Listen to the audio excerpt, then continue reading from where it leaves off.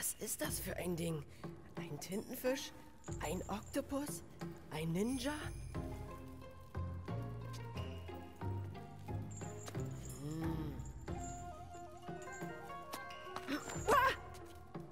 Das ist also dieser komische Typ, über den alle reden.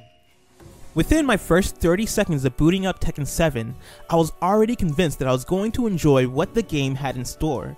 The pumping music and familiar yet refined and outgoing presentation welcomed me back into the series with open arms.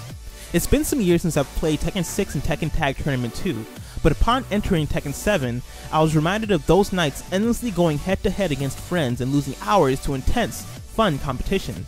Tekken 7 succeeds in being a solid entry into the series, through presentation, updates to the fight mechanics, and a deluge of content for fans to enjoy. Tekken 7 punches through the competition and reminds us why Tekken is one of the best fighting game franchises of all time. The packaging around Tekken 7 is beautiful.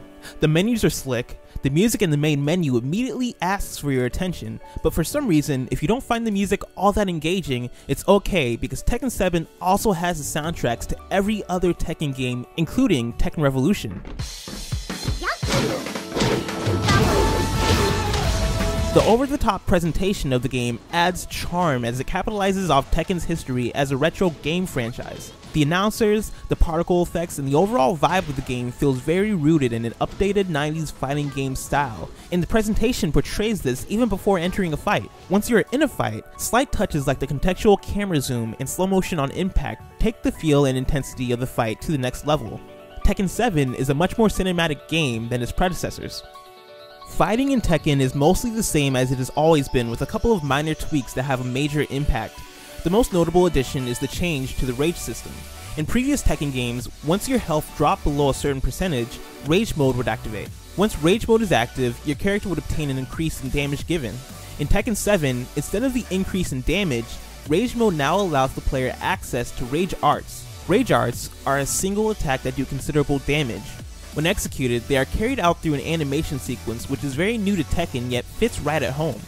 The inclusion of rage arts may be controversial for hardcore players, seeing as how these techniques open the door for the tables to be turned easily during a match if hit. Rage arts can allow for large deficits to be closed, which can both be a good and a bad thing.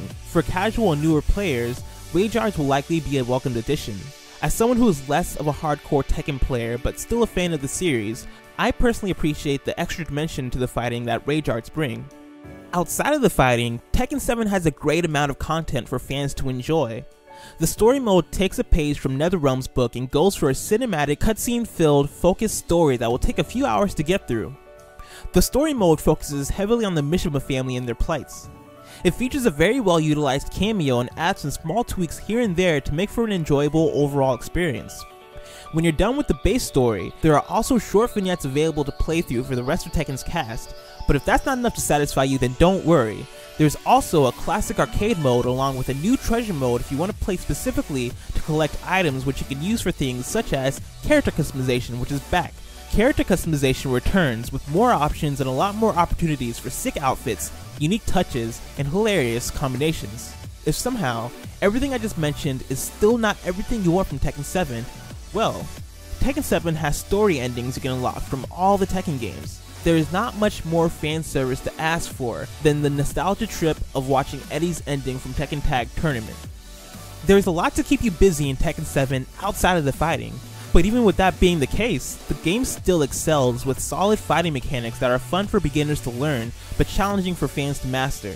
The new mechanics added succeed in shaking things up and keeping things interesting, while the single player content keeps the game engaging while giving the player reasons to keep coming back. Tekken 7 is successful in being a solid next entry into the seasoned franchise.